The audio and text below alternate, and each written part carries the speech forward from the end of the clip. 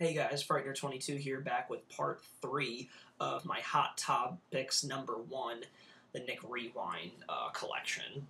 So, this may be the final part. If not, screw it, we're going to go into 4 parts on this video, because as you can see, I'm pretty passionate, and I'm really into these classic Nick shows. So, let's switch shifts for a second. Let's switch shifts and get off the fat fucking high horse that Viacom is, and because I think I've yelled at them enough for the moment. So let's switch shifts to a bunch of other shows, Nickelodeon shows, that have actually been released by companies that, may seem like there is an interest in them.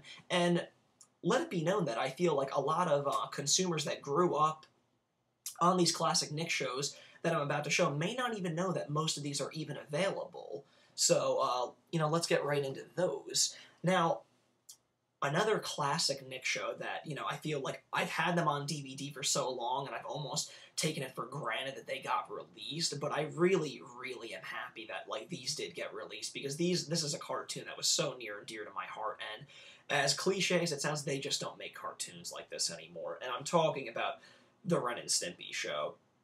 Now, this was actually Paramount released them, and I think, Paramount and Nickelodeon released the Nick Rewind collections of Pete, and Pete and Clarissa Explains It All, but I think the explanation behind this is because I think John Kay, the creator of this show, bought the rights back from Ren and Stimpy from Nickelodeon. I think that's why it can be. I think that's the explanation as to why he went along and did his more adult-themed Ren and Stimpy show on Spike TV that was short-lived. So I think that's the explanation as to why this show in particular got released in its entirety. But as you can see, they were uncut. Yes, I know. I think that there has been some gripe over the years that many fans that know pinch more about these the true uncut episodes have complained that these are not truly uncut.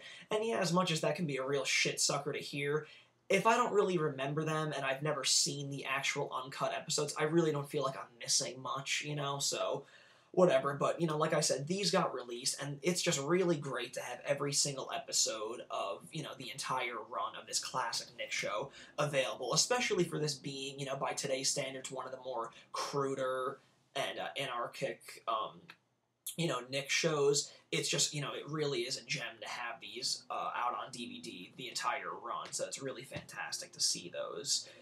And moving on, another show that has been wildly, wildly requested for Nickelodeon release is actually already released, but you can only buy them in Canada. Canada runs on Region 1, which is the same DVD region code that US DVD players run on. So if you buy a DVD in Canada, you can certainly watch it on your American DVD player, and vice versa. So I think that what people don't know is that Are You Afraid of the Dark, all 7 seasons are actually out on DVD. So it's a pain in the ass, because I think you'd either have to go through Amazon .ca Amazon's Canada wing to try and find these. But when I did my hunting, I couldn't find them. I buy, as I've stated in previous videos, I buy brand new copies of all my DVDs and TV shows. So I didn't buy these through Amazon.ca, so I had to do some hunting. But once I knew that these were every single season, I came into it knowing that every season was out, so that made me feel really good. So I just, chalked up the money and bought all 7 seasons in one shot. But I have to say, it was the most worthy investment that I've done in such a while, because I grew up loving this show, absolutely loving it.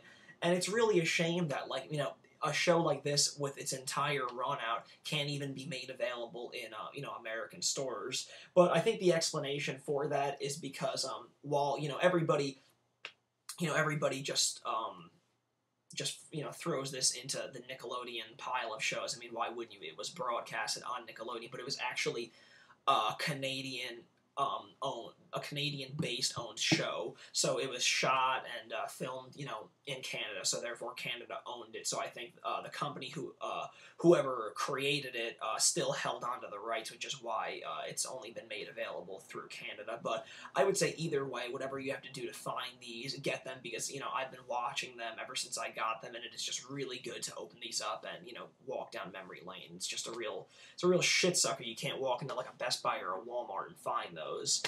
Now, moving on, another show that I really feel that people have never known was released on DVD was the first season of The Secret World of Alex Mack. Yeah, I feel like I'm surprising a lot of people by holding this one up, because this got released, I think it would have to be in 2007, and Genius Products released this, and Genius Products, Harvey and Bob Weinstein actually, I believe, own roughly 70% of the shares in Genius Products.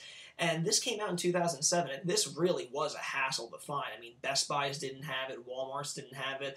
I actually called Barnes & Noble, and they had told me they're getting one copy in. And when this came out, this is the first season, and, I think, I'm not exactly sure how many episodes are on it, but I believe it's a two-disc set, as you can see. And, this came out, and it was actually really cheap. I believe I only paid, like, $15 for it. So, that was 2007, and, unfortunately, no other future seasons of this show have ever been released out on DVD, which is, fucking typical, because, again, it's not Nickelodeon's fault, but, again, the fault of another company responsible for releasing this show. No fucking promotion, and, nothing to let fans know that this really was getting released. So, if you walk into a Barnes & Noble or anything, and you're flipping through, the DVDs and find this, pick it up, because I really don't feel like this is going to be around forever until the company that released this gets somewhat smart and realizes their product. So, it's really a pain in the ass to, just have such a, a love and a dedication to all these shows growing up on, and all you truly want is to see all these shows released in their entirety, and be made easily available to all the people that grew up on it. I mean, I just really think that Nickelodeon just doesn't understand their market, and they're too concerned with computer-generated boy geniuses and, crappy live-action comedy, teeny bopper television shows, which is a shame, because, Nickelodeon used to be, they are still a really creative, company, and I don't really, hate them for what they do now, because they are making money and they're connecting with a new age of kids, which is fine, but it's just, my gripe is really with, the line that was responsible for these DVDs, because I have to say, I'm a fan of SpongeBob SquarePants. The team that actually created SpongeBob, and a lot of the key players are the same team from Rocko's Modern Life. And when you know that, you actually begin to see, the spirit that Rocko had in SpongeBob these days. So I think SpongeBob is like, the fiery torch that is really, leading Nickelodeon nowadays. So, it's just, my gripe is just really with the, the DVD line, whoever's running the DVD line over at Nickelodeon. I just really wish they would get smart and understand that you need to market these things, or, like I had suggested before, if not, sell them exclusively, real DVDs and real boxes, sell them exclusively through your store,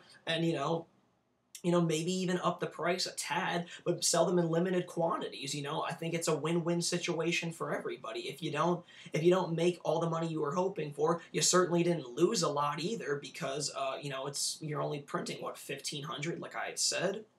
So, needless to say, the future of the Nick Rewind collection seems a little dim and dark at this period in time, but with the hope of these numerous parts of this Hot Topic segment, is that I hope that it encourages more fans of these shows to really write to Nickelodeon and Viacom to get their voices heard, to get these releases, put out on official DVDs. And to leave you guys with a little tidbit of information, like I had mentioned previously about Hey Dude, the top 10 unreleased TV shows out on DVD not out on DVD, according to TVShowsOnDVD.com. Number 4 is actually Salute Your Shorts, and number 9 is Hey Dude. So that just goes to show you the power of these short-lived but much beloved Nickelodeon classic shows. So, with all that said, thanks again for tuning in, guys. I really hope that, you guys enjoyed these videos. And like I said, write to Nickelodeon, write to Viacom, see if your voices will get heard, and we can only hope for the best and hope that our beloved Nickelodeon shows sees the light of day. Thanks again, guys.